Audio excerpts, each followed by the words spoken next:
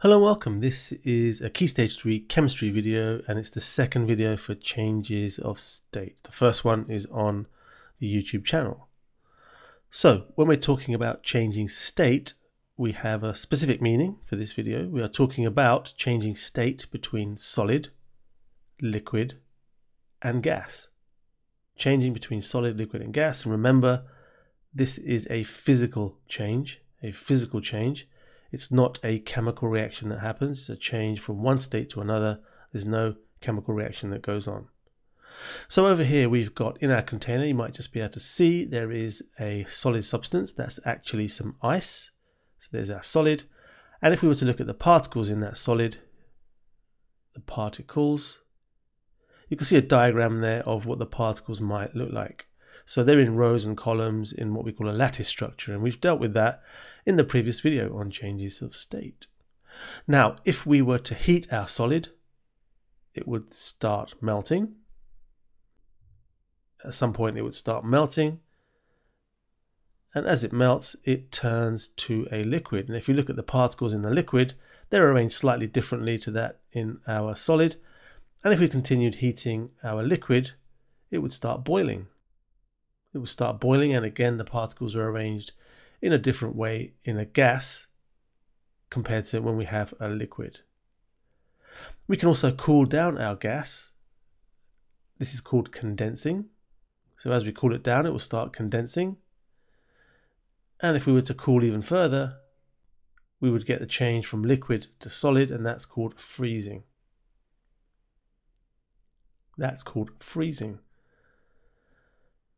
So that's an overview of our changes of state. It's probably worth mentioning that when we are melting, we are heating. Melting and boiling involves heating, and condensing and freezing involves cooling. And the final thing I want to mention here is the idea that if we start off with a certain amount of our solid, so let's for example say we have 100 grams of solid, 100 grams, we are going to get 100 grams of liquid. As long as we're careful and don't lose any, we're going to get 100 grams of liquid, and in fact also 100 grams of gas. So there's no change in mass at all between changing from solid, liquid, and gas. The mass of each substance stays the same. We say that mass is conserved when changing state. There's no loss or gain in mass. Let's take a look at a graph of what happens to the temperature when we change state. So here's our graph.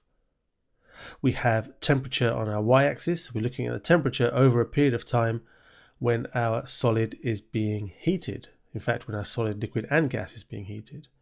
So here's our solid. This is some ice inside a beaker. We've got a liquid in the second diagram there, and we have gas right at the top there. Now, one thing to remember from this graph is that anywhere where the line is going upwards, where the line is moving up, that's where the substance is getting hotter. The temperature is rising. So that's that point there, up at that point there, and down at this point here. So that's where the temperature is getting higher, the substance is getting hotter. However, at the flat parts, there's not nothing happening. The flat parts is where, for example, the ice will start melting into a liquid, and the liquid will start boiling to make a gas. So the flat parts are where we get the changes of state. The changes of state, either melting or boiling, based on the graph we're looking at here. Remember, there is not a temperature change. It's not getting hotter. While the substance is melting, it's not getting hotter. It's just changing from solid to liquid when it's melting, and liquid to gas when it's boiling. So the flat parts, the substance is not getting hotter, it is changing state. So that's melting, and higher up, liquid to gas, that's boiling. These are the changes of state where the temperature does not increase. Now, if you're quite keen with science and you want to take your explanations to a higher level, we could talk about what happens when we have boiling, changing from liquid to gas. The particles will gain energy as they are heated, and they will overcome the forces of attraction that are between them. Overcome the forces of attraction.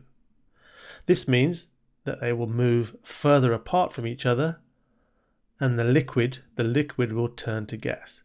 We can use a very similar explanation for melting, and if you want more details on that, look at the previous video that we've explained this in a lot of detail.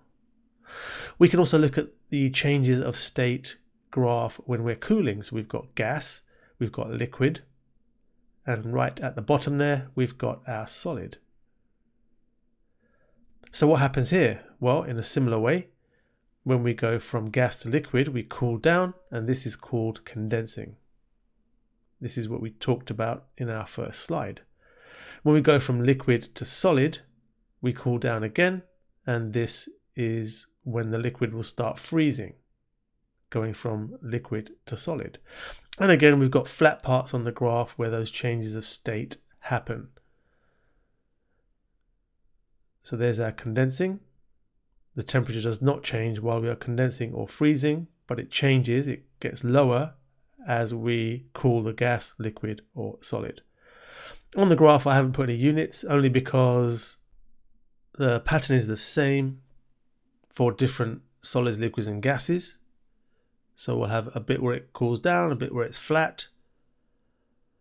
The only difference would be the temperatures at which it happens.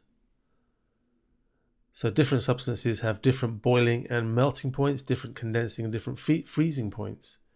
So for water, for example, if we were using water here, the condensing and boiling point is 100 degrees C, and the freezing and melting point is 0 degrees C. But for other substances, those numbers might be different. However, the shape of the graph will be the same for pure substances. So let's just tidy up that writing a little bit. It looks a bit untidy to me. And move over the 100 degrees C a little bit. And there we have it. The graphs for changing of state when we're heating and when we're cooling, and the key terms involved when we're making these descriptions. Thanks for watching, and I'll catch you in the next one.